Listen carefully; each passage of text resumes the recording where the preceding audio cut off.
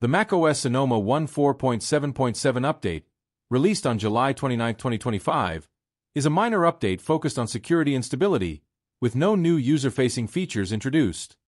The security fix addresses multiple vulnerabilities, including a parsing issue that could cause apps to crash unexpectedly, potentially exploitable by attackers to trigger denial-of-service conditions, memory handling improvements to prevent malicious code execution, enhanced authentication protocols to block unauthorized access attempts, Safari security updates to protect against web-based threats and data leaks. The bug fixes includes resolve an issue preventing the enabling or disabling of advanced data protection for iCloud, ensuring proper encryption functionality, improves system stability to reduce app and system crashes, fixes issues with external drive recognition and mounting, particularly for NTFS formatted drives, and enhances Wi-Fi and Bluetooth connectivity.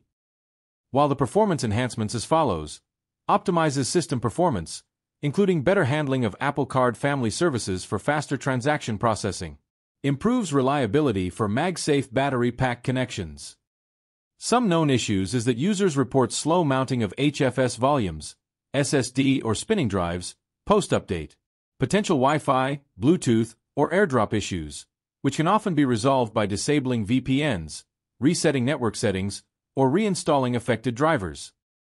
That's all for the macOS Sonoma 14.7.7 update, keeping your Mac secure and stable.